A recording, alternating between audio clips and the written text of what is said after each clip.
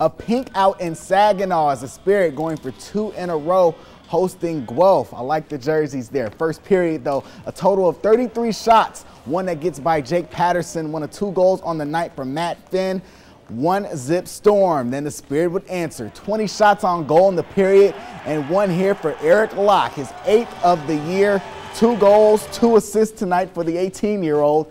Then right before the end of the period, the Storm take the lead off the turnover. Zach Mitchell with the easy score. Saginaw then gives up 4 more in the second period. They go on to lose tonight 8-5.